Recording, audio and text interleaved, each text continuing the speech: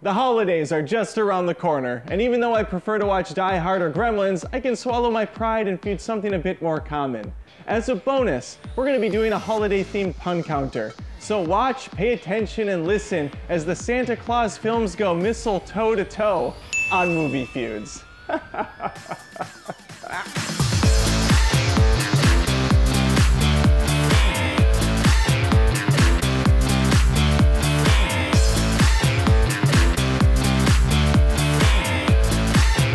Full disclosure, one of the Movie Feuds intern elves, Aaron, has put this script together for me. So if anything's factually inaccurate, you have only him to blame, because I refuse to look over this and do any research myself on my own show! Subscribe. In all three films, the man himself, St. Nicholas, Kris Kringle, Big Red, the Sultan of SWAT, the Colossus of Clout, the Great Bambino Santa Claus is played by Tim Allen. Things weren't always this way. He started off as a divorced businessman and father, Scott Kelvin. Eric Lloyd takes the role of his son, Charlie. Kelvin's ex-wife is played by Wendy Crewson, and Judge Reinhold plays the boyfriend, Neil. There's no shortage of witty, family-appropriate humor between the main crew, and there's a good amount of chemistry, even though some of the child actors are, well, child actors. That's intern Aaron's nice way of saying they suck at acting. Another favorite is David Krumholtz as Bernard the Head Elf, who absolutely slays as he delivers line after line of witty, nut-cracking jokes. It's a shame he wasn't able to return for the third outing. He must have had something in his contract. Perhaps there was an escape clause? We have fun here. The second installment introduces Elizabeth Mitchell as Carol, your dime a dozen hot school principal who is destined to become Mrs. Claus. An older Eric Lloyd returns as Charlie, as do the characters of Laura and Neil, although they're both pushed to the background, much like I was in our middle school production of A Christmas Carol. You know what? I played the shit out of poor person number 2, and nobody can take that from me, especially my teacher, Mrs. Bramble. She was the worst. A real Grinch. We're introduced to Liliana Mummy as Lucy, Scott's stepdaughter. The movie also gives us the Council of Legendary Figures, who are also present in the sequel. Though they have relatively little screen time, it's interesting to note that the North Star himself, Michael Dorn, plays the Sandman. Why that's interesting is beyond me. Intern Aaron, you didn't put anything about it in the script, so I guess we're just gonna move on. All right. Santa Claus brings Martin Short along for the ride on the sleigh as Jack Frost in the third outing. This is the only movie in the series to have a real villain, since I wouldn't really consider the creepy robot Santa from the second one as much of an antagonist. While Jungle to Jungle stars Martin Short and Tim Allen play well off each other, it seems like Allen is less invested in his character this time around. He may still be Santa, but he lacks any real presence. Thank you. Not a lot of deep commentary in these movies. They're pretty on the red nose in this story department. The first one involves Scott Kelvin inadvertently becoming Santa Claus after his kid makes him put on the suit. This happens after the jolly fat man fell off the roof for a silent night. They are then whisked away to the North Pole. This is me whisking. What follows are a series of riveting custody battles as Laura and Neil try to stop Charlie from seeing his dad. We end just like every good Christmas should, with a SWAT team storming the house and killing everyone inside.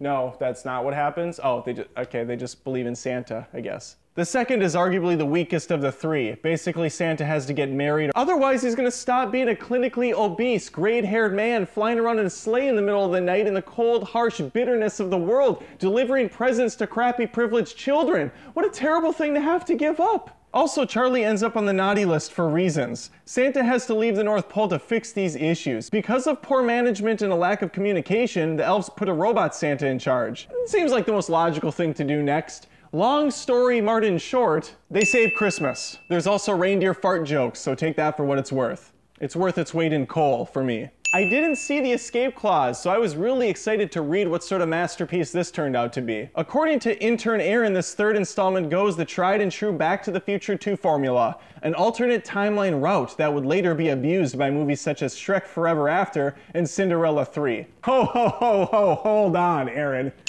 Cinderella 3. Who saw Cinderella 3? What kind of a deep cut is that? Who's this for? What audience knows Cinderella? Let's get back on task. Scott is tricked by Jack Frost into meddling with the timeline.